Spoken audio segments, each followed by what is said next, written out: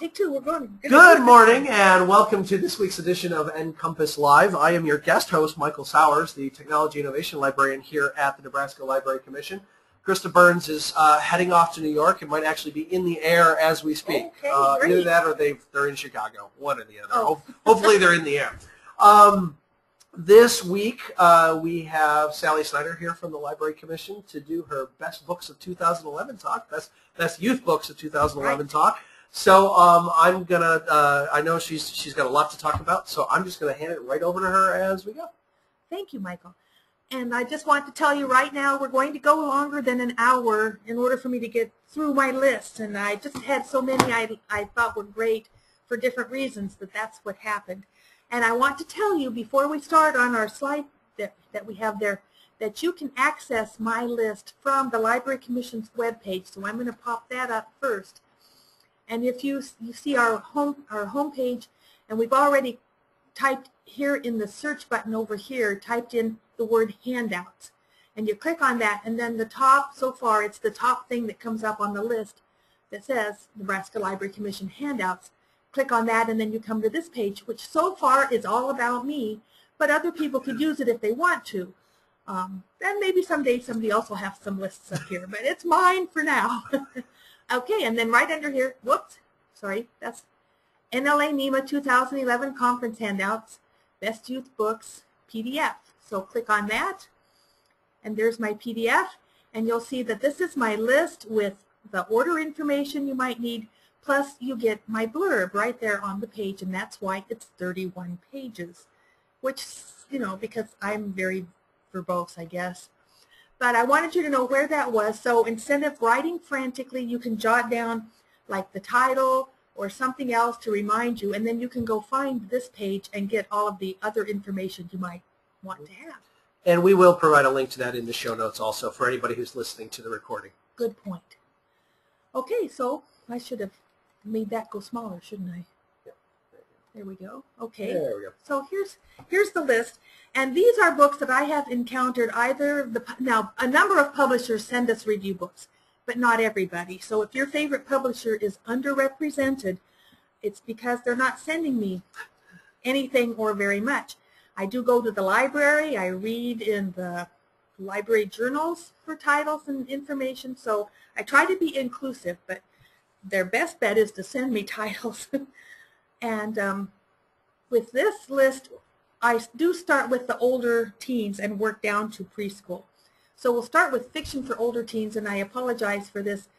This is a compact disc that I checked out of, oh, I forgot to tell you the other thing. I'm sorry, backing up. I forgot to update my date there on that starting screen, and I apologize for that. Okay, White Cat by Holly Black is the first book in the Curse Workers series. In a society where curse workers, or magic workers, are outlawed, organized crime is in control of all who can wield the power. Castle, 17, is the only member of his family with no curse power. He feels disconnected but still loyal to them. He works hard to blend into normal society, but recent events have him rethinking his place there. And the sequel is Red Glove, also by Holly Black, so this is book 2. Castle Sharp thought he had no magical power, but he learned he was wrong in White Cat. Uh-oh, sorry, I gave that away. Now he is trying to decide what to do, join the Zakharov family, who are mobster types, and use his curse-working skills for them, or try to find some way to be normal. Wolfmark by Joseph Bruchac. Luke, who's 17, has learned a lot of things from his father and uncle. Martial arts, tracking, survival skills, and now he may need every skill he has learned. His father has been kidnapped, and Luke plans to rescue him. Along the way, he learns something more, that he, Luke, is a skinwalker, like his father. That means he can take on the form of a wolf, in his case. Bruchac blends native stories, European stories, danger, evil, and what it means to be human in his latest title. Payback Time by Carl Duker. Senior Mitch True has been the investigative reporter for the school paper, but this year he is assigned the sports beat. It isn't long before he is wondering what the coach is up to. Why is the obviously talented new player pretending to be average? He makes key plays when needed to win the game, but the rest of the time he stumbles along or sits on the bench. Soon Mitch and his sports photographer Kimmy are investigating. Prom and Prejudice by Elizabeth Eulberg. As a scholarship student at an elite boarding school, coming in for the first time as a junior, Lizzie Bennet is made to feel unworthy of attention by all the students except her roommate, Jane, one of the nicest people she knows. At a dance, Jane is smitten by Charles Bingley, and Lizzie suffers the snobbery of Will Darcy. Does this begin to sound familiar? A modernized version of Pride and Prejudice is sure to appeal to younger readers, and it is well done, maintains a lot of the plot with, of course, updates. This is the first book in a new series, The Secret Journey of Jack London. This title is The Wild by Christopher Golden and Tim Levin. Jack is 17 and turns 18 in the book. He travels to the Yukon to seek gold, and he soon joins up with two friendly guys he met on the trail. At first, their adventures are all wilderness-related, and they're pretty harrowing, just to survive, but soon they turn supernatural. Alone, Jack runs from the Wendigo, and he encounters a siren-like young woman who cares for him as he heals. Escaping her may be harder than facing the Wendigo. It's a good look at the trials of facing such a wilderness with the added supernatural aspects of the story, which will probably appeal to teen readers. And I know those authors from adult fiction. Oh, thank you. And those are both wonderful authors. Excellent. Blank Confession by Pete Hoffman. Shane Blank walks into the police station and calmly confesses to murder. The detective on duty, George Rawls, listens as Shane tells what happened. An unusual and compelling story, this is also the 2012-2013 One Book for Nebraska Teens. Skate Fate by Juan Felipe Herrera has lots of white space which will appeal to reluctant readers. However, this is not a quick read. Told all in poetry, Lucky Z is reconnecting to the world and celebrating life after an accident that left him in a wheelchair. The Odyssey, reimagined by Gareth Hines, a graphic novel version of the tale. What Hines accomplished with Beowulf, he now does with the Odyssey. A wonderful adaptation with color art, this will appeal to many, and it's a good place to start for teens who have not yet read Homer's version, or really don't want to. I didn't say that. I read Homer's version. Five Flavors of Dumb by Anthony John. Piper is 18 and almost accidentally is offered the job of manager for her classmates' popular rock band called Dumb. This is a rather unusual job for someone who is deaf. Now, if only she can keep them together and actually play music. Mercy by Rebecca Lim. She calls herself Mercy, though she remembers nothing about her life. All she knows is that she wakes up in someone else's body, stays there for a time, days or weeks, it is never the same, and then moves on, remembering very little of what happened before. This time she is in Carmen, who's probably 16, a member of a high school choir group. The choir is staying in another town for 2 weeks. Carmen is staying in the room of a girl who disappeared 2 years ago. The parents have given up on her and are trying to return to normal, but her twin brother Ryan, who's about 18, is certain that she is still alive. For the first time, Mercy sees she can do something and make a difference. And soon, Ryan and Carmen, or Mercy as Carmen, are working together to find Lauren. A modern retelling of Jane Eyre, Jane takes a nanny job after having to drop out of college.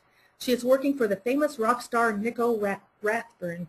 It's well done, and my sister, who is a dyed-in-the-wool Jane Eyre fan, thoroughly enjoyed this version. So if she approves of it, I approve of it. Hot House by Chris Lynch. DJ and Russell, teens and sons of firefighters, work through the grief and the glory bestowed on them when their fathers die fighting the same fire. But soon some rumors of wrongdoing begin to surface, and suddenly DJ and Russell are no longer the honored sons of the town. We wait with DJ to find out what the final verdict will be about what happened that night. Okay, another modernization. This is happening more and more. Michelle Ray has written Falling for Hamlet. Modern-day Denmark, Hamlet is prince, attending college not too far away, and Ophelia, a high school senior, is the daughter of the king's top advisor and PR person, and a longtime friend of Hamlet. Told from Ophelia's point of view, the text occasionally includes excerpts from a police interview of her and periodic excerpts from an Oprah-like TV interview. These blend well into the story, believe it or not. The author follows Shakespeare's story with only one or two huge differences, the first one being Ophelia lives. And the second one is that the final confrontation happens during a lacrosse game instead of a sword fight. The main characters retain their names, Horatio, Laertes, etc., while minor characters do not. So again, if you're looking for another way of experiencing Hamlet, this might be fun. Oh, Ocean of Blood by Darren Shane. This is book 2 of the Saga of Larton Crepsley series, and it's going to be 4 books altogether. They are prequels to the Cirque du Freak series. In this book, Larton is tired of older vampires telling him how to behave, so along with his blood brother Wester, he goes out into the world and falls full tilt into the joys of being a vampire. So think lots of killing and other things. His enemies are waiting for the right moment.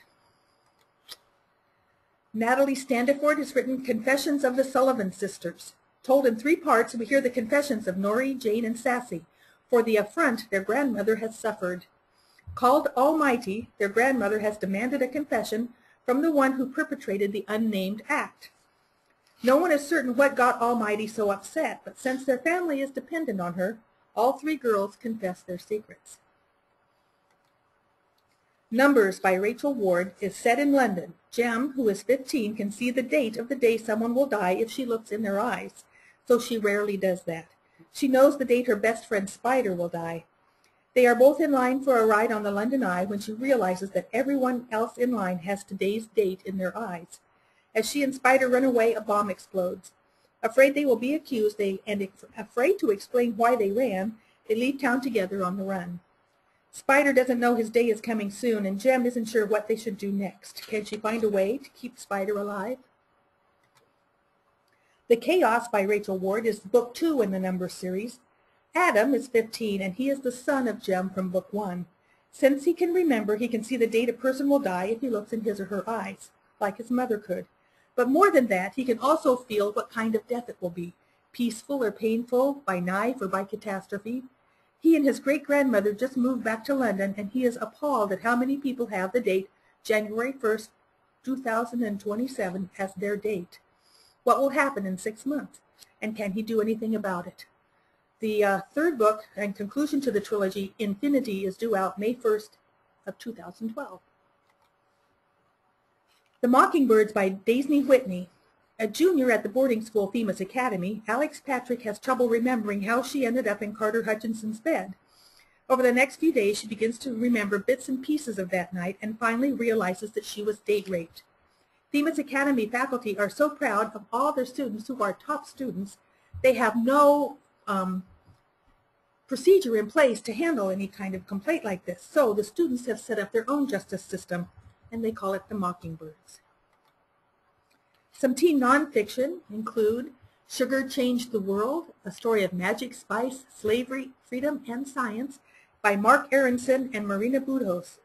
This is exactly what it says, the history of sugar and its effects on religion, politics, and humanity.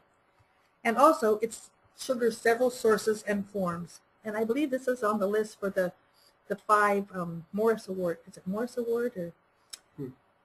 I think so. I should have checked that, sorry. This is fascinating. How They Croaked by Georgia Bragg. A look at the deaths of 19 famous people from King Tut to Albert Einstein. The people are listed chronologically. 6 to 8 pages are given to each person with a 2-page spread after each that explains 1 or 2 or 3 things about them or things that were of their time. It's great for browsing, and I think particularly reluctant readers will be enthralled with all the information available in this book. Sky Sailors, True Stories of the Balloon Era is by David Bristow. He's a Nebraska author, and this is the 2011 Nebraska Center for the Book Young Adult Nonfiction Award winner. It's excellent nonfiction that reads like a story. Readers will learn about the experimentation and dangers of the balloon era, something teens may not have encountered before. Illustrated with numerous photos and handbills of the time, it also includes notes and a bibliography. The Bat Scientists by Mary Kay Carlson is another excellent title in the Scientists in the Field series, and the lure of bats should make this title popular, and those vampire bats on the cover, oh yeah, that'll grab them. Science Fair Season by Judy Dutton is actually an adult book, but I think it's something that could really appeal to teen readers. It's a fascinating look at 6 of the contestants for the 2009 Intel International Science and Engineering Fair, ISEF, as well as some of the winners from previous years. Each chapter is dedicated to one amazing student telling how they became interested in their subject, what their project is about, and how they progressed from local to regional to the international competition. The author has an easygoing style that is appealing and does an admirable job of explaining some of the more intricate scientific issues surrounding the projects, because even I understood them. So, thumbs up to her. This is a wonderful book for casual science readers as well as an inspiration for future science fair competitors. Sir Charlie Chaplin, The Funniest Man in the World by Sid Fleischman. This is the author's last book. He passed away in March of 2010. This gives the reader a look at Charlie Chaplin from childhood poverty in London to his fame in silent movies. Fleischman does not ignore some of Chaplin's faults, both personal and professional. He also includes some details about early movie making while keeping the reader engaged. Sparky, The Life and Art of Charles Schulz by Beverly Gurman. A positive biography of the Funny Pages artists. She doesn't really mention anything negative about his life or art, and this may inspire future generations to give it a try, if they've heard of him. Father Abraham, Lincoln and His Sons by Harold Holzer. A biography of Lincoln and his family, focusing, of course, on Lincoln's relationship with his sons. Numerous illustrations and photographs from the time break up the text and add interest. As Booklist noted, this look at Lincoln's family also gives the reader insight into Lincoln's personality, and it's an excellent look at life in the 1800s. The Dark Game, True Spy Stories by Paul Janesco. Written in an appealing way, this title blends intriguing facts with some well-known and some not-so-well-known spies in history. Beginning with the American Revolutionary War, the author identifies some of the spies that saved our revolution and notes some of their methods. He moves on to the American Civil War, World War I and II, and the Cold War, concluding with 2 cases of U.S. agents turning over secrets to others. Very fascinating, and teens are often fascinated by spies. Okay, I hopped on to Built to Last by David Macaulay. This combines 3 previously published books in one volume. Castle, Cathedral, and Mosque are included with some updates, and now they are also in full color, sure to attract browsers. So if you have had the others but now are missing some, you can buy that to get all 3. I love his books. Oh, they're so, yeah, they're great, aren't they? The Crossing by Jim Murphy, How George Washington Saved the American Revolution, is an excellent look at Washington's crossing of the Delaware River. The author gives good background before presenting the event. How and why Washington was chosen to command the Continental Army, early battles and skirmishes, Washington's plans for the crossing, and why, after such a victory, he decided on a night march to Princeton. Another excellent book by an award-winning author. Okay, fiction for younger teens. Forge by Laurie Hoss Anderson is the sequel to Chains and Book 2 in the Seeds of America trilogy. Curzon, abandoned by Isabel, stumbles into a battle and becomes one of General George Washington's troops. You could pair this with the previous book, nonfiction book, if you wanted to do that. The author's descriptions of the lives of Revolutionary soldiers at Valley Forge give a sense of the terrible conditions there. Curzon makes friends and enemies, fears being called a runaway slave, because he is, and wonders about the future. When he encounters Isabel again, he is determined that they should both run fast and far. And Book 3 is on the way. King of Ithaca by Tracy Barrett. Odysseus has been gone for years. 16 years since he left. His son Telemachus is almost a man. Things are getting more tense in Ithaca, so Telemachus heeds the advice of a visiting sea captain and sails off searching for news of his father. His voyage to visit Pylos and Sparta guide him to be a better man and a better future king. This story is a bit different from the one we have heard before because Odysseus doesn't come off quite so well in this one. But it has action and adventure and a little intrigue. Around the World in 100 Days by Gary Blackwood. 20 years after Phileas Fogg went around the world in 80 days, his son Harry is caught in a similar situation. This time Harry was expounding on motor cars and how they will take over from horses and buggies, and he insisted that the model he and a friend have developed is far superior to any other. Now he must drive all the way, except when crossing water, in 100 days or lose the bet he can't afford. Great fun, some danger, and of course some trouble. Uncommon Criminals by Allie Carter is a sequel to Heist Society. Katerina, is 15, and she has chosen to leave the family business, stealing art and jewels, etc., for profit, and she is now stealing art in order to return it to their proper owners. Then she is asked to steal the Cleopatra emerald. The biggest problems with this is she cannot use any of her regular cons, and the emerald is cursed. Match by Ali Condi is reminiscent of The Giver. Kasia lives in a well-ordered society without fear, poverty, or uncertainty. When she is matched with her friend Xander at the match banquet, she is certain her match is perfect. But a computer glitch shows her the face of someone else, Kai, an aberration who is not allowed a match. This begins her discovery of the flaws of the society. Book 2 of the trilogy, Crossed, is now out and is also excellent. The Scorch Trials by James Dashner is the sequel to Maze Runner. The survivors of the maze are told they have 2 weeks to walk 100 miles straight north to the safe haven. If they get there, they will receive an antidote to the disease, the flare, and maybe their trials will be over. 100 miles of desolation, except for the city, which houses the cranks, people who are afflicted with the flare and are going crazy and are extremely dangerous. It's a compelling story, and The Death Cure came out in October, so I haven't read that one yet, but fascinating. Joseph Delaney has written Rage of the Fallen. This is a continuation in the Last Apprentice series. War still rages in the county, so Tom, the spook, and Alice must travel to Ireland, where they could end up facing the Morrigan, or even the Fiend, also known as the Devil. Irish mages are trying to connect with Pan, who is not interested, and a witch may also be after Tom, so they've got plenty of danger and excitement with a few scary, for me, because I am a wimp in the scary department, a few scary scenes. Brainjack by Brian Faulkner. Sam Wilson is 17, and he is a hacker who was caught by Homeland Security. He is now working for them, helping to catch potential hackers who threaten the security of the nation. The newest thing are neuro headsets which connect to the brain. Sam can move much faster through the internet with one, but maybe they are not such a good idea. Cloaked by Alex Finn. The character's name is Flynn. The author's name is Finn. No, reverse that. I have it wrong on my page. Okay, Alex Flynn is the author of Cloaked. The character's name is Finn, and he is 17 and a cobbler as his father and grandfather before him. He wants to go and see the world, but he stays to help his mother because his father has disappeared many years ago. His best friend works in the restaurant of the Grand Hotel that houses his mother's shop. One day, the beautiful Princess Victoriana of Valoria secretly asks him to find her brother, who has been turned into a frog by a witch. This is the beginning of the blending of several fairy tales that is full of adventure, intrigue, and some humor. Bellboy, A Sister in the Rebel Ranks by Ann Fuller, is a Nebraska author. Samantha, now called Sam, has joined the Confederate ranks disguised as a boy as she tries to find her brother, listed as missing after a battle. And this is a kind of unique because most of the time when you read about a woman or a girl who disguises herself, it's for the Union side, and this is in the Confederate side. Reckless by Cornelia Funke.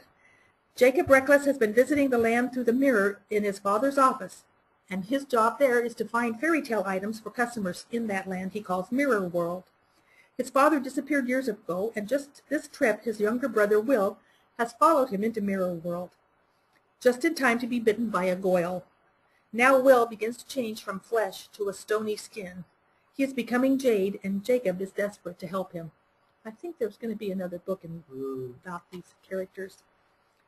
Okay, if you're still into vampires, here we go. Vampire Rising by Jason Henderson is the first book in the Alex Van Helsing series. Alex is 14 and he's been sent to an academy near Lake Geneva in Switzerland. And all his life he's been told that his last name has nothing to do with that guy in the stories years ago. Oh, yes, it does. He is the great-great-great-grandson of the Van Helsing, and he is about to get in the middle of an ongoing fight against evil. Plenty of action in this book that makes a great start to a new series for those who are interested in vampires. Red Cell by John Kalkowski is also a Nebraska author. Major League Baseball action adds to the story of terrorists and the fight against them. Will Conlon, in middle school, unintentionally discovers a connection between a commercial on television and the terrorist's target. Who will believe him, and who can he tell?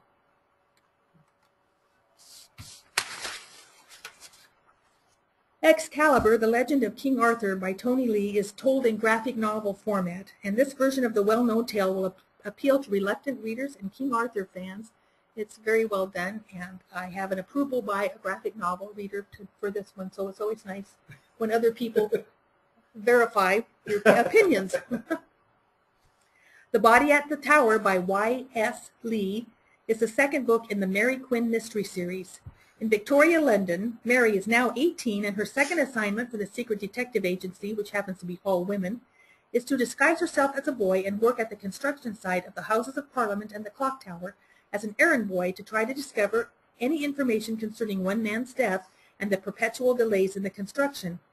Given some insight into the plight of the everyday worker of the time, especially young boys, it's an interesting mystery about a strong, capable woman with a little touch of romance, because we always like that, we women readers. The Power of Six by Pittacus Lore is the second book in the Lorien Legacy series. John Smith, of the first book, I Am Number 4, is on the run with Number 6 and his best friend Sam.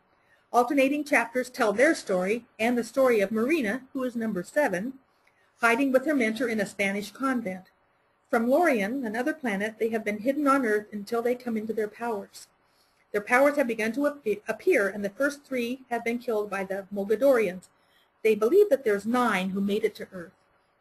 But maybe there's 10. And then if you count the 3 who have been killed already. There's going to be at least one more title in this series, and it's really appealing and leaves you on edge, of course. Trash by Andy Mulligan is about 3 boys who live on a huge trash pile and some of the many people who sift through what is there to find what can be sold or made use of. One day they find a bag with some paper and a key in it. Now begins their search for what the key unlocks and what might be inside.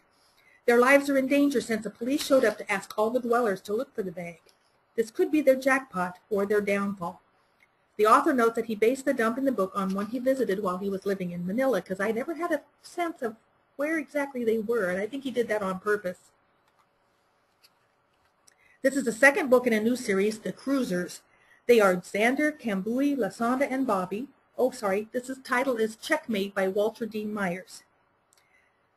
They all attend the Da Vinci Academy in Harlem. The assistant principal has asked the Cruisers to befriend Sidney Oromsky and find out why he has been picked up for drug use. He really didn't use it, he was just asking where to buy some. He's the school star chess player, and drugs don't fit with who he is. Book 3, Center Stage, is on the way. Walter Dean Myers and Ross Workman worked together to write this book titled Kick. Myers tells us about Kevin Johnson, 13, who was accused of stealing a car and wrecking it on a light pole.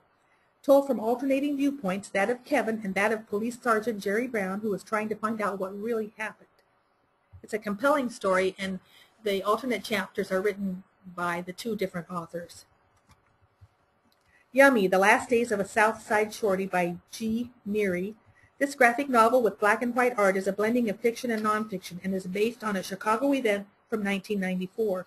The author noted several sources he used and tells the story of an 11-year-old boy who became both a perpetrator and a victim of violence as a member of a gang. It's a chilling and powerful story.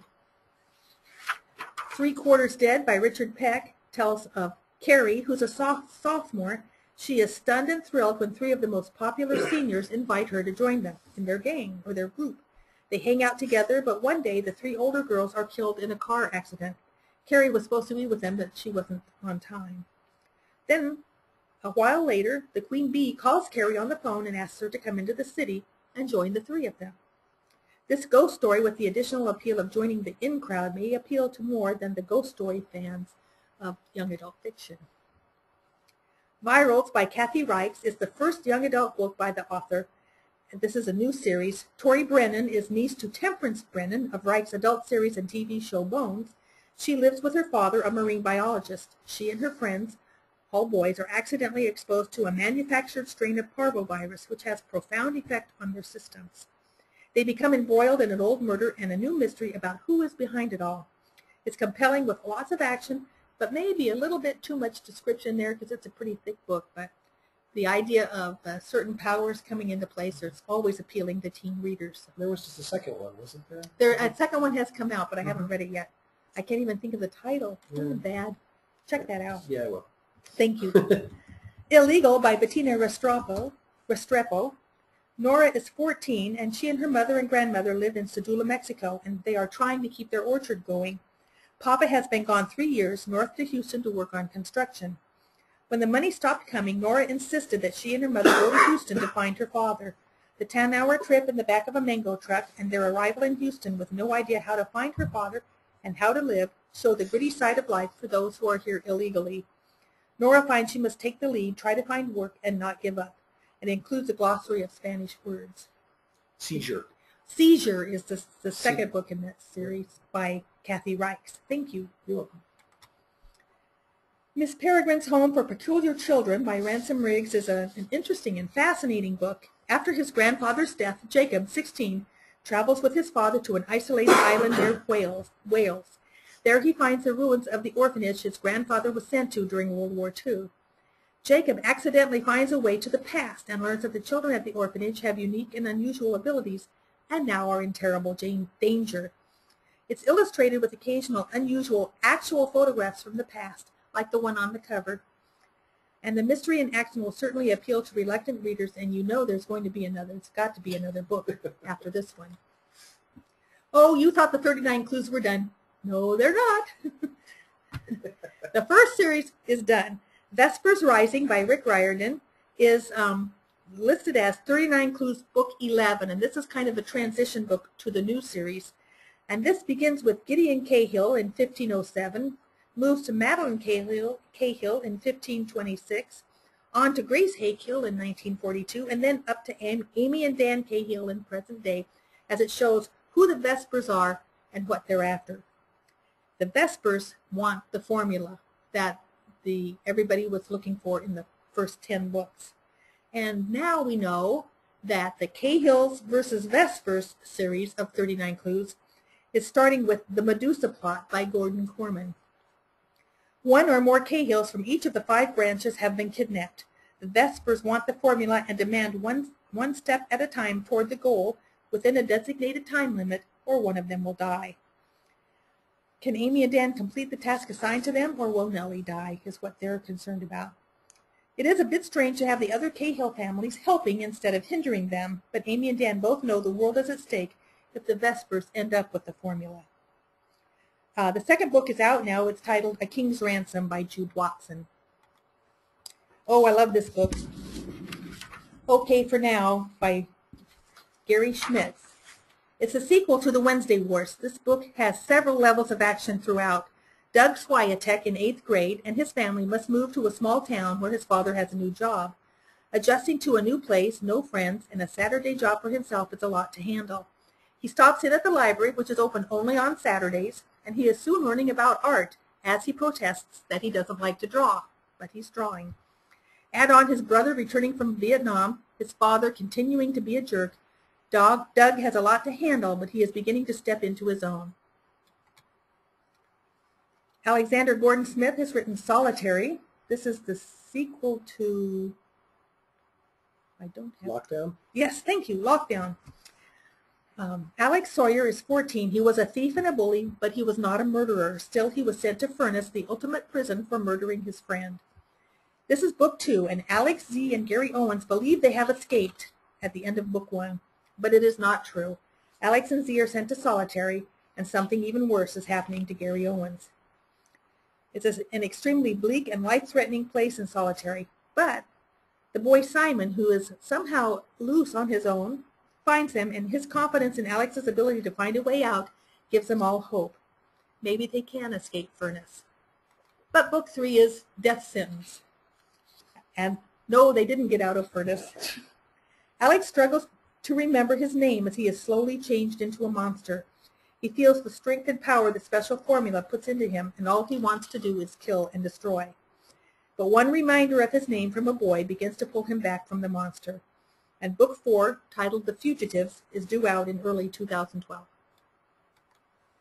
The Ring of Solomon by Jonathan Stroud is a prequel to the Bartimaeus trilogy. This title gives us another chance to spend time with the wisecracking, footnote-writing genie, Bartimaeus. It is still an alternate world. Magicians use imps and genies as slaves. Bartimaeus was summoned by one of King Solomon's magicians and is forced to do his bidding. The Queen of Sheba sends her most trusted guard, young Esmira, to Jerusalem to kill King Solomon and steal his powerful ring. The fun really begins when Asmira and Bartimaeus meet up. Secrets are uncovered and surprises are in store. Bad Island by Doug Tenapel. This is a bad island. It's a graphic novel by the author-illustrator of Ghostopolis. A bad storm strands a family of 4 on an unusual island. Strange plants, creatures, and human-like beings reveal how bad it really is. An alternating story about beings in another part of space is interspersed with the story of Mom, Dad, Teen Reese, and preteen Janie, all doing their best to survive. It's full-color art, and that brings the creepy, scary, bizarre, and sometimes cute creatures to life. Cloaked in Red by Vivian Van Velde has 8 short story parodies of the fairy tale Little Red Riding Hood. As she did with the Rumpelstiltskin problem, Van Velde starts by noting some issues with the story, such as why would people name a child after clothing? Apparently she has an issue with that. I've met Vivian. She's a hoot. Yeah. She includes humor and different main characters in the stories to add to the fun and interest of the twists. Small Acts of Amazing Courage by Gloria Whalen. India of 1919. Rosalind, 15, lives with her mother and has had quite a bit of freedom while her father was away in the British military during World War I and after. She takes a couple of risks to help someone as she struggles with the idea of a class system and why some people have so much and others have so little. She is found out and sent home to England, where she's never been, to live with aunts she doesn't know. Gandhi and the possible freedom of India intrigue her. The book gives a good sense of the time and place and also gives readers some food for thought. Warp Speed by Lisa Yee. As one of the members of the AV Club, those students who keep the equipment running, Marley in 7th grade is also a Star Trek fan.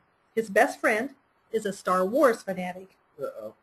And they get along just fine, but they are very, very judgmental of people who don't know the difference, as they should be. You should know the difference. Marley is regularly chased by bullies, and he is able to outrun them if the way is clear. The track coach keeps asking him to try out for the team, but it is his friends in the AV Club who trick him into doing so. Now everything could change if he becomes a jock. Can a jock be in the AV Club?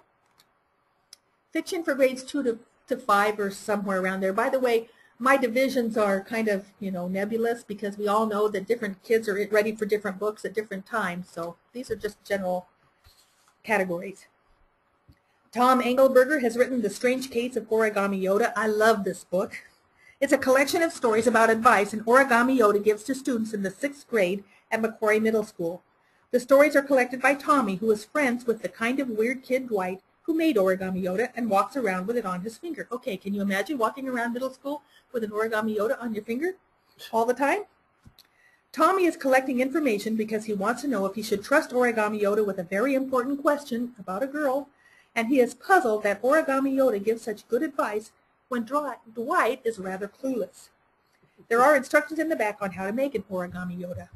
And Darth Paper Strikes Back! Tom Engelberger has brought us a sequel. Now in 7th grade, Tommy finds it necessary to put together another notebook about Origami Yoda. This time it is in defense of Dwight, who may be sent to reform school. Harvey has created a Darth Vader paper puppet, and he is determined to force Dwight to admit Origami Yoda is only paper also. What gets Dwight in trouble is when Origami Yoda tells Jen, 0 hour comes. I can't do Yoda language. Oh, Yoda, sorry. Yeah. 0 hour comes, prepare to meet your doom. This was interpreted by the principal as threatening speech and bullying. Another entertaining story with lots of doodles on the edges of the pages, and that's in the first book too. It also has instructions on how to make an emergency 5-fold Origami Yoda, which I could do, yay! And a bit more complicated Darth paper, which I didn't try. I wanted to stay with my success. Ivy and Bean, What's the Big Idea by Annie Barrows. This is book 7 about Ivy and Bean. The 2nd grade class is going to the school science fair with ideas to help alleviate global warming. Ivy and Bean are enthusiastic. They just can't come up with an idea. The Chihuahua Chase by A.E. Cannon. Addie is in 4th grade and she wonders why Teddy Krebs picks on her so much.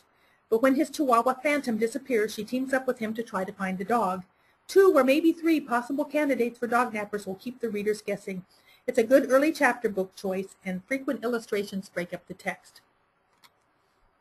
Magic at the Bed and Biscuit by Joan Karras is a sequel to 2 other books in this series about the bed and biscuit. Grandpa is a vet and he has some livestock, but he also boards pets on his place. And the animals you see in this book in the foreground, they are all his helpers, and they're the ones that tell the story. A magician leaves Militia his silky bantam and part of his act to get some rest. Mostly she gets bored and plays tricks on the other animals. Ernest, the pig there, still continues to uphold Grandpa's philosophy of treating their guests with kindness and understanding while trying to come up with a way to give Militia her comeuppance. It's good fun and perfect for readers just past the beginning reader level.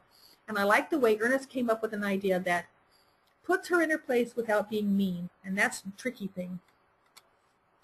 This is the first book in a graphic novel series by Scott Chandler, Tower of Treasure, and the series is called The Three Thieves. Dessa is 14 and she's an acrobat with a traveling troupe and always looking for her twin brother. She is talked into helping her 2 fellow performers, Topper and Fisk, to rob the Queen's treasury. They almost succeed, but instead are on the run. This is a good introduction to the characters and the plot, with more adventure on the way because Book 2 is The Sign of the Black Rock, also by Scott Chandler. Dessa, Topper, and Fisk are on the run, and the Queen's top men, the dragons, are after them. They find a place to wait out the rain when the tavern keeper's wife hides them in the barn. Then a number of Queen's men arrive for shelter, and it seems the fugitives are bound to be caught. And I don't have any clue as to how many books might be coming in the series, but it's very interesting so far. A Nest for Celeste by Henry Cole. Celeste, a small mouse who loves to weave baskets, lives in a southern plantation-type house. She is bullied by 2 rats who often steal her food. But one day she encounters a young guest who enjoys her company and keeps her in his pocket. He is the apprentice to Mr. Ottoman, who is there to collect specimens for his project. Celeste has some wonderful and some scary adventures and makes some friends. Oh, I love this series. Doreen Cronin has written her first novel, The Trouble with Chickens. This is a J.J. Tully mystery, Book 1. J.J. is a retired rescue dog, and it was not his idea to retire. He is relaxing in his doghouse when a chicken enters with a desperate case. 2 of her chicks are missing. J.J. takes the case for a cheeseburger. Humor, some twists, and a likable hero are a good combination by a well-known author. And the sequel is The Legend of Diamond Lil. I think it's out, but I haven't seen a copy of it yet. Vivian French has written The Flight of Dragons. This is the 4th tale of the 5 kingdoms. The evil twins, Conducta and Globula, are forced out of their home to find work, but they have no intention of working. Instead, they team up with their exiled father, the horrible villain Old Malignancy, who is hoping to take over the 5 kingdoms. There is also a rumor of a dragon egg that is ready to hatch, and everyone wants it. The True Heart, Greasy Gillypot, and her friend Prince Marcus once again team up with some helpful bats and a friendly troll Double to straighten everything out. Adventure and magic, these stories read like fairy tales, and it's illustrated with occasional line drawings. A Tale Dark and Grim by Adam Gidwitz takes some of the lesser-known original Grimm fairy tales and cleverly winds Hansel and Gretel through them. It starts with their adapted story. They get their heads cut off and then reattached. He has them continue through their kingdom beyond, sometimes separately, to encounter the various troubles of the other fairy tales. The author occasionally addresses the reader throughout the book, at first mostly to request that all young children leave the room, for he tells the bloody, gruesome original versions of the stories, and to warn, as on page 16, this is where things start to get, well, awesome, but in a terrible, bloody kind of horrible way.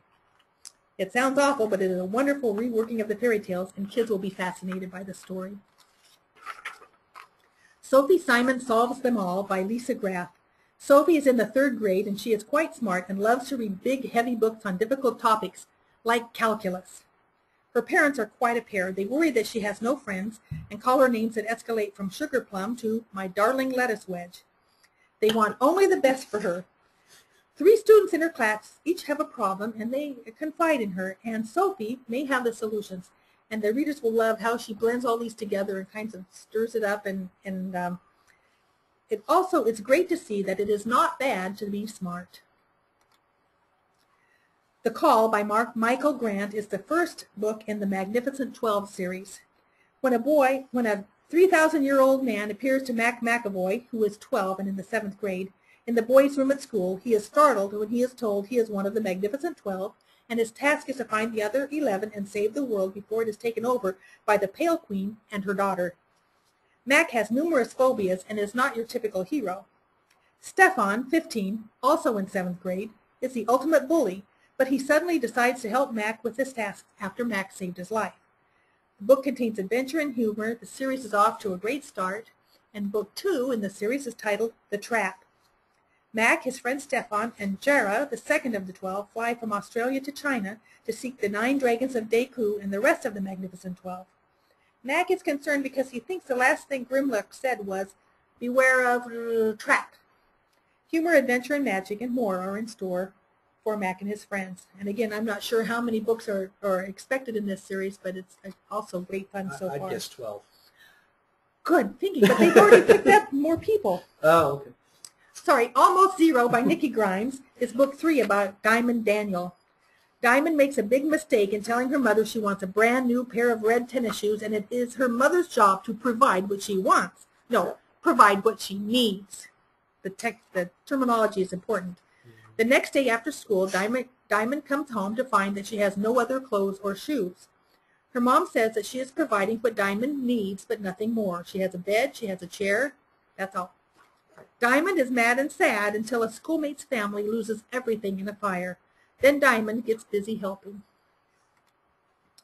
Mission Unstoppable by Dan Gutman is the first book in the Genius Files. Lots of action, danger, and humor. Twins Coke and Pepsi, who are almost 13, are traveling across the country in an RV with their parents. They must avoid assassins, solve puzzles, and save the world without their parents finding out. And my only complaint about this book was about halfway through, they're deciding whether they should go to Carhenge or Kansas. Oh. The big ball of twine in Kansas. Carhenge, they go to Kansas. I was good for Kansas, sad for me. And it's great fun, of course, Dan Gutman. The Ghost of Crutchfield Hall by Mary Downing Hahn will surely be popular because it's a ghost story by a well-known author. Florence is 12 and has been an orphan for several years when she has been called to Crutchfield Hall to live with her great uncle and her cousin James, an invalid since his older sister Sophia's death 6 months ago. It isn't long until Sophia is materializing and influencing Florence to do things. How can James and Florence send Sophia away? It's another good ghost story set outside London in the 1800s. Zapato Power by Jacqueline Jules. This is great fun. Freddie finds a box addressed to him at his apartment door with no return address. It contains a pair of purple shoes with wings on the side and a note that says, "Zapato Power for Freddie Ramos." No clue who gave them to him. He tries out the shoes and he can outrun the train. Now his dreams of becoming a superhero can become reality, but he is at school all day. How can a superhero be heroic at school? Well, he does find some small ways to be heroic because he knows he has to keep his identity secret. A sequel is in the way. I don't know if it's out yet. Freddie Ramos springs into action. So, great fun. Till Death Do Us Part by Kate Cleese is book 3 in the 43 Old Cemetery Road series. A large dog follows Seymour home from the library and he wants to keep it. Ignatius, a children's book author, and Olive, a ghost, and his adoptive parents are not enthusiastic. It turns out the dog had belonged to Noah Breath, who recently passed away. Soon Noah's son and daughter arrive, and they are looking for his millions. Told in their usual style of no narrative, just letters, newspaper articles, illustrations, and notes, readers will either love the format or want nothing to do with it. I happen to love the format myself, so I think it's fun. Framed by Gordon Corman is a sequel to Swindle and Zoobreak. Griffin Bing, the man with the plan, is accused of stealing the Super Bowl ring from the school display case. Evidence supports the accusation, but Griffin didn't do it. Can the team prove him innocent before he is sent to juvie jail? Action, great planning, and lots of humor make this third book just as fun as the first two. The Unicorn's Tale by R.L. Lefevers is book 4 of the Nathaniel Flood Beastologist series. The short chapters and frequent illustrations will appeal to readers. Nate is 10 and his Aunt Phil is training him in the family business of beastology, which is working to protect and save and keep secret numerous mythological creatures. In this episode, they have to go help a unicorn who is ill, and the situation becomes dire. But all that Nathaniel can think about are that maybe his parents are not dead, but simply missing. Wingding by Kevin Markey is book 3 in the Super Slugger series. The All-Star game will be played on the Rambletown field this year, except that an enormous horde of grasshoppers blew in on the gusty wind and proceeded to eat all the grass. The wind continues to blow hard. The team's crack shortstop has the yips. Lots of sports action with some humor and steady team support, and it still has the occasional film noir language. It's great fun, and along with sports action. Stephen McCraney has written Mal and Chad, the bestest time ever. Graphic novel format in black and white cartoon-like art, Mal, a 4th grade genius, keeps his knowledge and brains to himself. He knows if anyone finds out, he will end up in college immediately, and he wants to continue to enjoy being a kid. He's pretty smart. His dog Chad can talk with him, and they have many adventures together. Mal loves inventing things, and that includes a time machine which they use to travel back in time to the age of the dinosaurs. Of course, there are several difficulties about getting back, and there's a sequel out I haven't seen yet, so I have to keep an eye out for that one. Lucy the Bad or Good by Marianne Musgrove. Lucy has been having some bad days. Jacinta at school is always picking on her, but the teacher never catches her, and she sometimes makes bad decisions. Her great aunt from Holland comes to visit, and things get harder for Lucy. Maybe she really is a bad kid. A blending of cultures, Lucy lives in Australia, and Tante Bep is from Holland, with her own ideas as to how things are or should be. But Tante Bep does have a soft side, too. Rescue on Tankium 3 by Jake Parker is the second book in the Missile Mouse series. This graphic novel continues the adventures of the Galactic Security Agency's best agent, Missile Mouse. He does tend to blow things up and get in trouble with his boss, though. In this adventure, Missile Mouse must take a team of security bots and a robotic assistant with him, and he is against the use of robots for this duty. They travel to the planet Tankium 3, where the local inhabitants' minds are being controlled so they will work at slave labor in the mines. This is a job for Missile Mouse and Robot 44. Big Nate in a Class by Himself and Big Nate Strikes Again by Lincoln Pierce. Nate, who is in 6th grade, but he looks younger to me, is a bit of a troublemaker. He is not fond of school. And in Big Nate in a Class by Himself, his fortune cookie tells him he will surpass all others. Nate spends the day trying to do that, but all he does is get detention over and over again. Lots of humor, cartoon-like drawings reminiscent of Wimpy Kid, and interesting characters. The character Nate Wright and his companions began as a comic strip, and now they are in book format. Big Nate Strikes Again. Nate is paired with his nemesis Gina on a research project about a famous American. They both feel this is a tragedy. Nate because Gina is so know-it-all, and Gina because she is sure her grade point average will suffer. As funny and appealing as the first book, and there are also 2 companion books that are all the comic strips, or most of the comic strips in them, and a 3rd book just came out that I haven't seen yet. Oh wait, there it is. Okay, there's a 4th book. Sorry, this is Big Nate on a roll.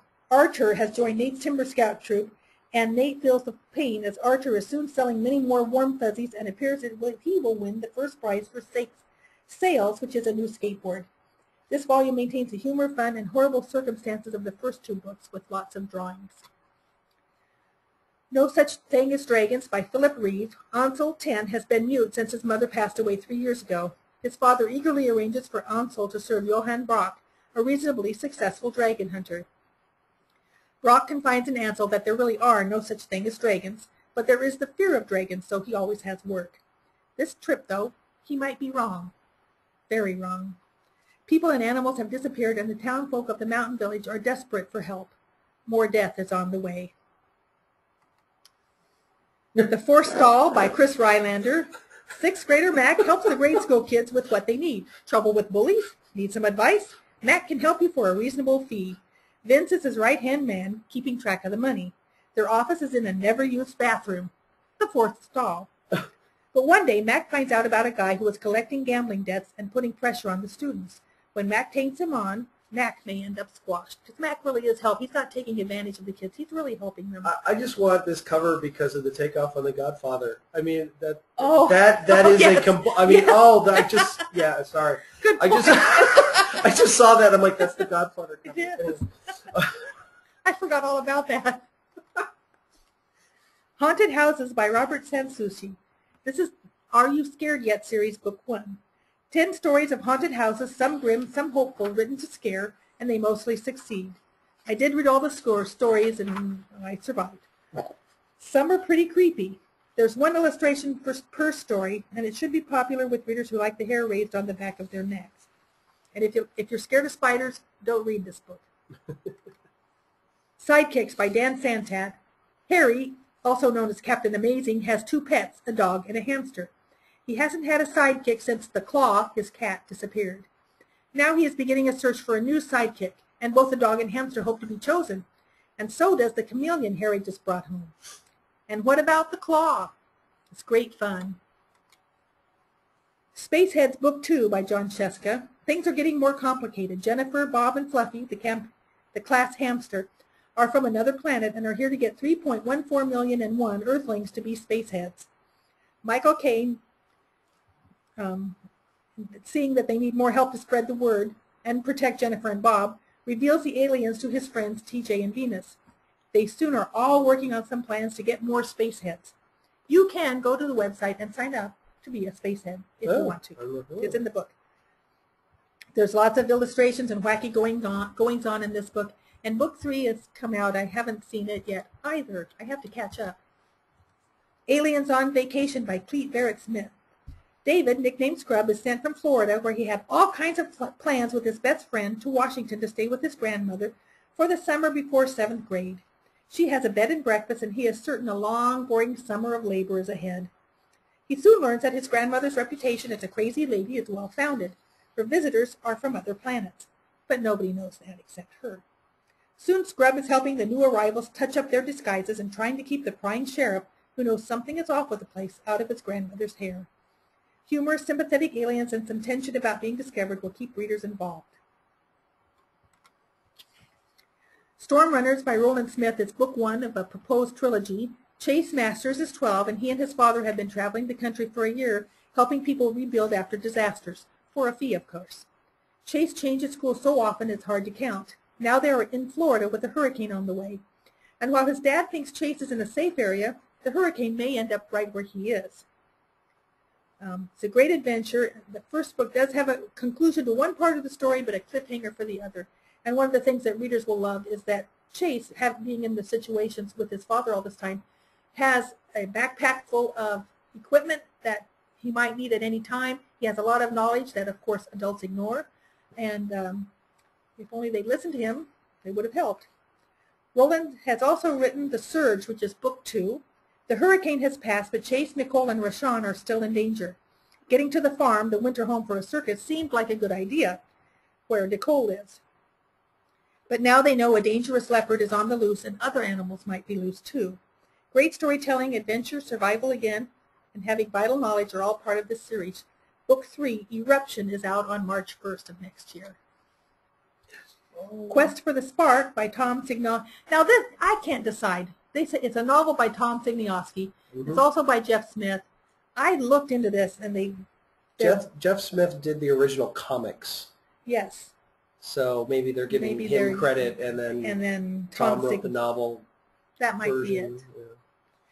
Thorn, the Queen, is gravely ill. Tom Elm and his raccoon friend Roderick should be helping his parents with the turnip crop, but before long he has encountered Percival Bone and his niece and nephew, and they become embroiled in fighting the dark that is trying to take over the world. So this is obviously book 1, and I haven't seen the next book yet, but I'm sure it'll be out soon. I love Dragon Breath. He is hilarious. Dragon Breath, Lair of the Bat Monster by Ursula Vernon. This is book 4 about Danny, who's a dragon, and his best friend Wendell, an iguana. They are in the local swimming pool when they find a small bat trapped in the pool filter. Danny's mom sends them on the mysterious bus to one of Danny's cousins in Mexico who is studying bats. A visit to the jungle, bat poo, the guano beetles that eat the poo, and maybe a huge monster will definitely appeal to readers. It's told mostly in text with numerous black, white, green, and occasional blue illustrations. Daisy Dawson at the Beach by Steve Vogt. This is the 4th book. School is out and Daisy is headed to the beach with her parents. There she makes several new friends, 2 rabbits who want to surf, a crab who loves to dance, and a dolphin. It helps that Daisy can talk to and understand the animals, but she hasn't forgotten her animal friends at home. The Ball Hogs by Rich Wallace is the first book in the new series Kickers. Ben, who's in 4th grade, is on a new co-ed soccer team with Mark, who brags about his abilities and hogs the ball. Ben knows he should be a good team player, but he hogs the ball sometimes himself because Mark has it so much. And it hurts the team. Maybe everyone needs to develop more team spirit. Well written with action on the soccer field and in the foursquare court at school.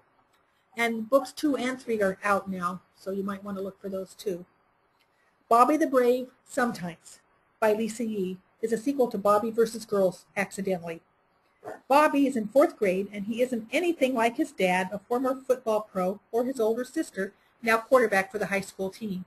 He accidentally overheard his father saying so. Bobby has asthma, and he tries not to draw attention to that fact. This story is about Bobby and his dad, and also Bobby's good friends. If parents are looking for a book with involved parents, this is a good choice. Nonfiction for the grades 2 to 5. Nick Bishop has lizards, amazing photos as expected, and clear, concise text introduce some of the world's lizards to the reader. One 2-page fold-out shows the basilisk lizard running across water. The author-photographer's comments at the back of the book about some of the difficulties of getting these photos is fascinating.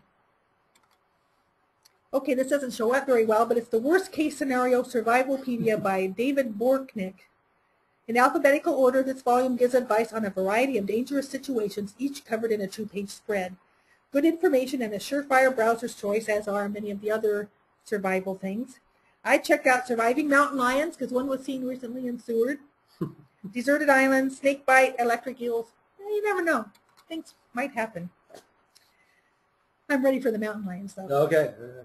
Red Bird Sings by Gina Capaldi and Q.L. Pierce is adapted from her autobiography. This title tells the story of Gertrude Simmons, a Sioux girl born in 1876 in South Dakota, and her journey through white schools and beyond to find herself, her talents, and to speak for her people. Mathemagic Number Tricks by Linda Colgan has 10 magic tricks that are offered and then explained. Each trick relates in some way to a mathematical principle. Good details and illustrations make it clear how to do the trick and why it usually works, but they don't always work. What to expect when you're expecting joeys, a guide for marsupial parents. Birth and development, but not insemination, in case you were worried, about a number of several marsupials in question and answer format. Good information is conveyed, and illustrations dominate the page. It's a companion title to What to Expect When You're Expecting Larvae. I'm sure they're going to write more. I can't wait. It's really fun. Kubla Khan, Emperor of Everything by Kathleen Kroll. Another excellent biography by Kroll. She acknowledges in the book how difficult it is to write about Kubla Khan, since so little about him was actually written down by trustworthy historians. Still, she carefully fills in what she can about him and his time, and the illustrations, of course, are also impressive. Silk and Venom, Searching for a Dangerous Spider by Catherine Lasky. After an introductory chapter of information about spiders, we join Greta Binford on a research trip to try and find a particular spider in the Dominican Republic. Good information along the way as to her methods and techniques in the field and in the lab. Well written, of course, and includes a picture glossary, sources, and index. Biomimicry, Inventions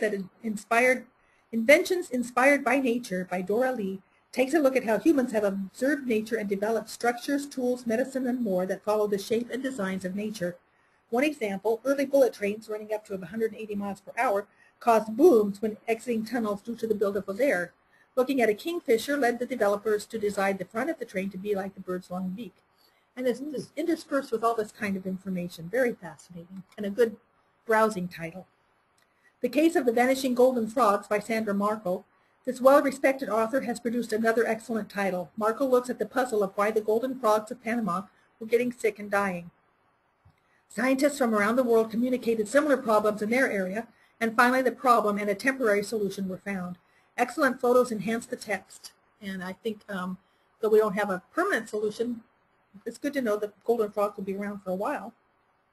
Who Was Rosa Parks by Yana Zeldis McDonough is a biography of Rosa Parks written in a conversational style. This series, Who Was Whoever, with the caricature head, has a number of titles.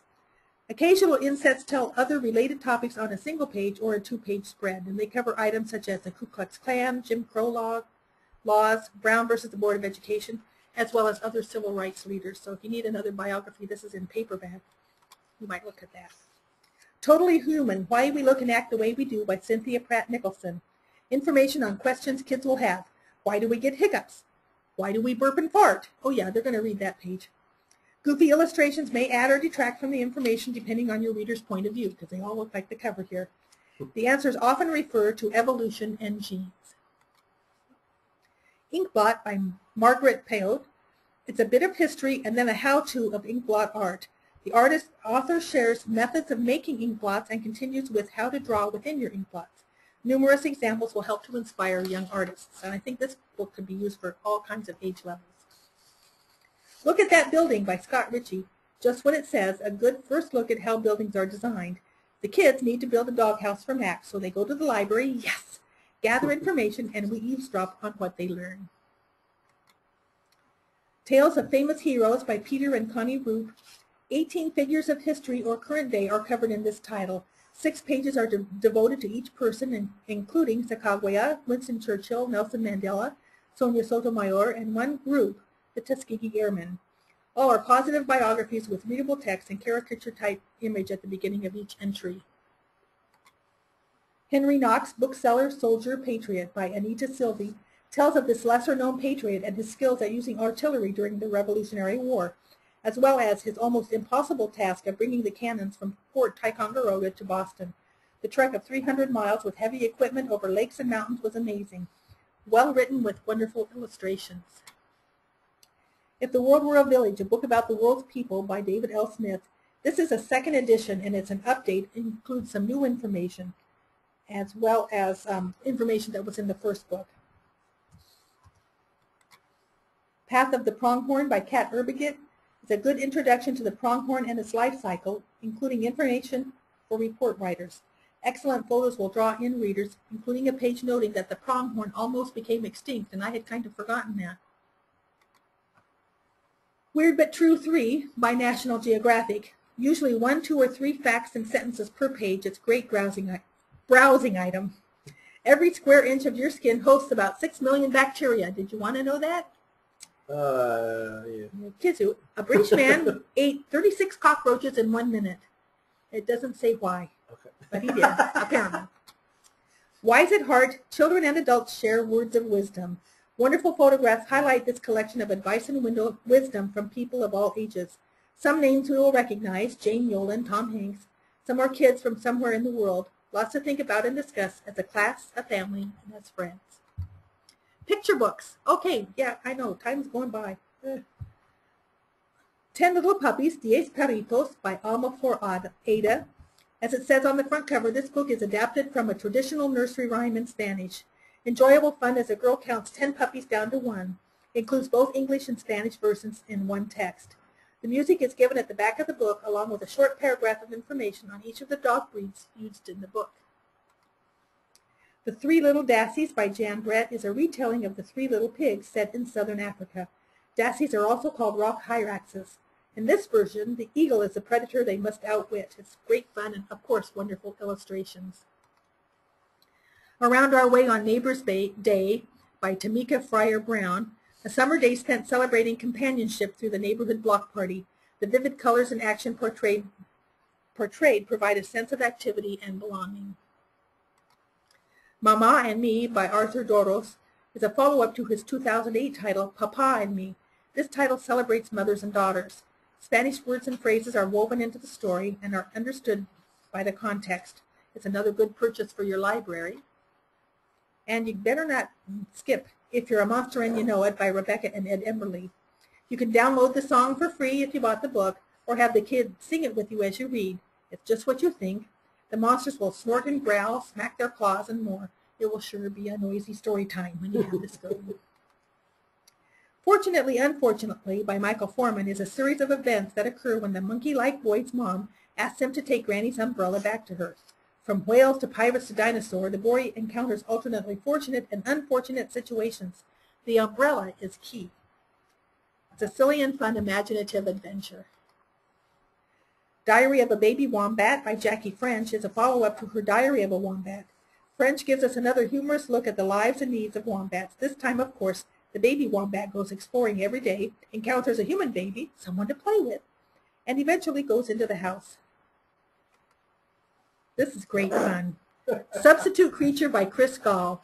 Reminiscent of Miss Nelson's, the substitute teacher arrives promptly at 8 a.m. Mr. Creature warns them, quote, "If you're plotting some mischief, please don't even try. In the back of my head, you'll find more than one eye." He proceeds to let them know some of the stories of the children he taught that misbehaved and suffered the consequences, all told in rhyme. I Spy with My Little Eye by Edward Gibbs. A round hole in the middle of the page gives a clue, along with the text, as to what might be on the following page. Kids will love figuring out the clues and guessing what the next animal might be. Chicken Big by Keith Graves. A big, humongous chicken hatches out of a large egg, and the other chickens aren't sure what it is. Maybe it's an elephant. The chick saves the day several times, prompting the other chickens to change their minds about what he is. An umbrella, a sweater, and more. It's fun and silly. This is a great book, Perfect Square by Michael Hall. Wonderfully creative look at how to make something out of something else. A perfect square is perfectly happy with its 4 corners and equal sides, and then it's cut into pieces and punched with holes on Monday. So it makes itself into a fountain. As you go through the page, you see all this happening. Each day of the week, something different happens, and the square makes itself into something else, until Sunday, when nothing happens. And the square takes care of everything itself. It's great inspiration for art projects with torn, cut, and punched paper. Little White Rabbit by Kevin Henkes. The little white rabbit goes exploring and wonders things like, what would it be like to be green or to be tall? And the following illustration will illustrate what he's thinking. A fun adventure until he encounters a cat and hurries back to his mother and siblings. Miss Dorothy and Her Bookmobile by Gloria Houston is a quiet story about a girl who lent her books to the neighborhood kids, knowing she would grow up to be a librarian. There was no brick building for her. Instead, she ended up driving a bookmobile in the mountains of North Carolina. Dorothy took books around the area and shared her love of reading with everyone. The author's note at the back of the book tells us Dorothy was a real bookmobile librarian, remembered fondly by many. The Odious Ogre by Norton Juster. A horrible, worst of all ogre is used to getting his way. But when he encounters a young lady who has never heard of him, and she offers him some tea, he is flabbergasted. Why isn't she screaming, collapsing on the ground? The ogre is at a loss as to how to deal with her. Stand Straight, Ella Kate by Kate Cleese. Born in 1872, Ella was just like any other baby, but when she was 7, she began to grow much faster than any other child. This fictionalized story of a real person tells of her loving parents who kept her home to save her from the taunts and teasings of others. But at age 18 and at 8 feet tall, she chose to go to Chicago and be featured at a museum. An author's note at the back of the book fills in some more information about Ella Kate Ewing.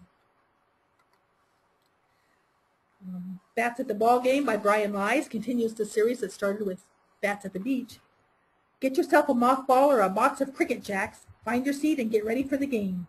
And please look for the young bat who's still wearing his water wings from that first book. Great fun. Me, Jane by Patrick McDonald is a tribute to, not a biography of, Jane Goodall. It also encourages children to realize that they can dream dreams which may come true someday. Bulldog's Big Day by Kate McMullen. Bulldog leaves home to look for a job and sees many creatures hurrying to work. He tries firefighter, window washer, and more, but is not successful. He leaves a cookie he baked with each of the animals. At day's end, he finds a line of animals at his door asking for more cookies. Hey, that'll be his job, having his own bakery. Lively art and busy pages will appeal to young listeners. Eddie Gets Ready for School by David Milgram. Eddie has apparently discovered checklists. The end papers contain a humorous assortment including sneak cookie, check, put cookie back, check, sneak brownie, check. Each 2-page spread has 1 or 2 checklist items plus checks in a text with an illustration of the checked item. Eddie is exuberant in getting ready for school, although a few checklist items do not pass Mom's approval. Watch cartoons, drink root beer. The final page, Give Myself 3 Cheers, I Did It, is a great introduction to the idea of checklists and how they might be used. First Grade Jitters by Robert Quackenbush was originally published in 1982. This edition has new illustrations and the story still holds true. The boy is worried about first grade. Kindergarten was fine, but first grade will be different and he doesn't know what to expect. His friends, who have been gone all summer, are the ones to help him with his jitters. Tiny Little Fly by Michael Rosen. The tiny fly teases the elephant, the hippo, and the tiger, and each is sure they will catch him, but off he goes. Exuberant art and the slight text makes this story shine. One 2-page spread fold-out shows the 3 large animals unable to capture the fly. Where's Walrus by Stephen Savage. A zookeeper is looking all over town for the missing walrus, but can't find him anywhere. Can you? Young children will have fun with this, since the walrus usually isn't too hard to spot, but interesting how he can blend in with the scenery. A Pet for Petunia by Paul Schmidt. Petunia loves her toy skunk and makes all kinds of promises because she wants a real pet skunk. When her parents say no because they stink, she has a fit and runs away. Then she meets a real skunk and realizes that they do stink. Maybe her toy skunk is the best, until she sees a real-life porcupine. Interrupting Chicken by David Ezra Stein. Papa gets ready to read a bedtime story to Little Red Chicken, but just as the story starts, she interrupts. With Hansel and Gretel, she says, "Don't go in, she's a witch!" So Hansel and Gretel didn't. The end. Kids will love it, especially if they are already familiar with the tales Papa tries to read. Excuse me. This could create trouble for reading aloud if you're reading fairy tales at your story time, but it's great fun. Press Here by Hervé Tellet is great fun, also with colored spots on a white background. The text is simple. Press here and then turn the page, and one yellow dot becomes 2. Press again and dots in yellow, blue, and red appear. Tilting the book and more add to the fun. Colleen A.F. Venable has written And Then There Were Gnomes and also The Ferret's Foot. These are books 2 and 3 of the Pet Shop Private Eye series, which is a graphic novel for very young readers. Sasspath, the private eye, and a guinea pig, and her assistant Hamish, and Then There Were Gnomes, must investigate the possibility of a ghost in the pet shop. Why else would there be strange spots of cold air? In The Ferret's Afoot, Sasspath and Hamisher must solve the mystery of who is vandalizing the signs on the cages of the pets. Is Your Buffalo Ready for Kindergarten by Audrey Vernick. Kids will love the sight of a buffalo trying to use the scissors, almost using the swings outside, and getting ready for picture day. Silly and fun, it will still give children an idea of what to expect at kindergarten. And I don't know, maybe your buffalo needs to get ready. I love Scaredy Squirrel, he's my guy. Scaredy Squirrel Has a Birthday Party by Melanie Watt. Scaredy is up to his usual tricks. He does a great job of planning his own birthday party, but he only invites himself since that is the safest thing to do. Then he decides to invite his friend Buddy the dog. Buddy shows up with a bunch of puppies in tow. Scaredy panics and ends up playing dead. Finally, everyone has a good time. Scaredy falls back on his playing dead as his backup action for everything. Art and Max by David Weisner. Arthur is a skilled artist. Max is an enthusiastic newcomer. Max doesn't know what to paint, and when Art suggests Max paint him, Max takes him literally. This is just the beginning of the problems for Art. Great fun, excellent illustrations, and an opportunity for an interesting discussion about art styles and approaches, and how one is not better than another. Elsie's Bird by Jane Yolen. After her mother's death, Elsie and her father moved from Boston to the Nebraska prairie. Yes! Elsie finds the change is hard, missing her mother and the city she knew. She stays inside their soddy, not venturing outside at all, until her parakeet flies away while her father is gone to town. Elsie runs after him to try and lure him back into the cage and slowly becomes enthralled with the prairie. Beginning readers. Nick Bishop has a beginning reader about butterflies. Large colorful photographs highlight the text. It is unfortunate that it's not currently available in hardback, but only paperback. Scat Cat by Alyssa Satin Capuccilli. A small cat is lost, and as he walks along through the city and into the country, he cannot find any rest. Everyone keeps telling him to scat. Pearl and Wagner, Four Eyes by Kate McMullen. An eye test at school results in Wagner needing glasses. He does not like them, and at the bus stop, Pearl must encourage him to wear them. When some bullies call him names, he throws his glasses in his backpack. But his friends have a creative solution to the problem. Little Bear and the Marco Polo by Elsa Homeland-Minarek. Little Bear and Grandfather are in the attic when they open a trunk and find the old sea captain hat and coat Grandfather used to wear. They talk about his old ship, the Marco Polo, and where it could take them. Still, Grandfather is quite happy at home with Grandmother. Mr. Putter and Tabby Clear the Decks by Cynthia Ryland. Mr. Putter and Tabby are bored and hot. Mrs. Teaberry has an idea, a tour on an old boat. It is great fun, except for Tabby. Tabby does not want to be on the boat, but Zeke does not want to leave the boat when the tour is over. Mouse and Mole, A Winter Wonderland by Wong Herbert Yi. Mouse wants to play in the snow, but Mole wants to stay warm in bed. Mouse skates and builds a snowman by herself, but is lonely. When Mole sees the snowman on her sled, he thinks someone is following her, so he gets dressed and runs outside, and soon they are both having fun in the snow. And of course, Mighty Machines, Road Rollers by Derek Zobo. Clear full-color photographs dominate the pages with usually 2 sentences in large text. It's bound to be popular. And the last category, picture book nonfiction. Pika, Life in the Rocks by Tanis Bill. It's an introduction to the life of a pika living in the Rocky Mountains. Plenty of excellent photographs add to the brief text, which contain 1 to 5 sentences per page, and it includes some pika facts at the back of the book. Okay, I'm not going to pronounce this. Brian P. Cleary has written 6 Sheep Sip Thick Shakes and Other Tongue Twisters. Contains 24 tongue twisters with humorous, colorful illustrations. But my favorite part of this book is a page at the back, which is Make Your Own Tongue Twisters. And it gives everybody a way to design their own tongue twisters, which would be a great challenge for readers and patrons in your library. Leo the Snow Leopard by Juliana Heckoff and others. The story of the rescue of snow leopard cub found all alone in the Karakoram Mountains of Pakistan by a local man, a goat herder. The cub's story shows the cooperation of several organizations and a zoo to keep him safe and give him a home.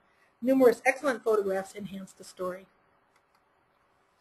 How to Clean a Hippopotamus by Steve Jenkins and Robin Page has lots of illustrations, several two-page spreads, highlight good information in this book on symbiosis. All animals are identified in the final pages of the book.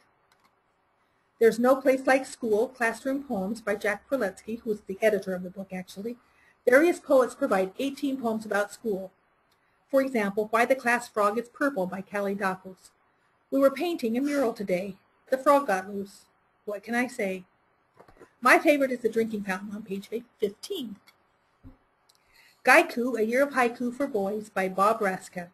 Following the seasons and beginning with spring, this title offers 24 haiku poems aimed at boys. The author covers bike riding, tree climbing, skipping stones, and pondering the night sky. Just One Bite by Lola Schaefer is a look at how much one animal's bite can contain and how large or small their mouths are. The artwork carries the book. Kids will be fascinated by the illustration sizes. 12 animals, from microorganisms and worm to elephant and sperm whale, are included. Brief information is listed at the back on each of the animals. And the last book by Frank Serafini is Looking Closely in the Rainforest. This is part of the Looking Closely series, which shows a series of photos. On the first page, only the center of the page has a circle in it which shows part of the photo, and the rest is black. And then when you turn the page, you guess what that's a picture of. Turn the page and find out if you're right or not. And kids love this kind of look and see book that I think it was Tana Hoban, the first person who did this kind of thing that I remember. And thank you for listening to me far longer than usual. Really appreciate having the opportunity to talk about all these books. I put a couple books on my wish list. Okay, good. Okay, and we have a question. Yes. We have a question from Haley, who's 10. Oh, hello, and Haley. She wants to know which ones are your favorites. Oh, my goodness. Well, A couple to pick from. Origami Yoda Okay. is one of my favorites by Tom Engelberger. And I do, because I like fairy tales, I do really like the Tales of the Five Kingdoms by Vivian French. And the one I talked about today was The Flight of Dragons. And it includes, I like the helpful bats and the troll and the true heart, Gracie Gillypot, who always struggles to come through to save the day for everything. So being a fairy tale fan, that's a popular one. Okay, great. And I do also love graphic novels, so, you know, I can't stop now. Thank you for asking. Yeah. Okay. She says cool. So thank you. Great. All right. Yeah, we've gone long, almost a full 90 minutes here. So you need a drink of water? I do. Okay. All right. Thank you very much, Sally, for that. I know this is always a very popular show every year. We make you do it after conference. So, you should see her bookshelves in her office. She's yeah. And my floor, and your my floor, and your chairs. desk. Right, exactly. So thank you all for attending today. We have been recording this, and that recording will go up shortly. We'll also create an audio podcast of this. And next week, I know I'll be doing my tech talk. We'll be talking to the librarian in black, Sarah Houghton, from the San Rafael County Public Library out in California. Great. So very, very different topic next week. Yes. And you're all welcome to attend. And we're getting some Merry Christmases and Happy Holidays coming through. Oh, thank you. So thank you all. We're going to let you go have lunch or whatever. And thank you very much for attending. Bye. Bye-bye.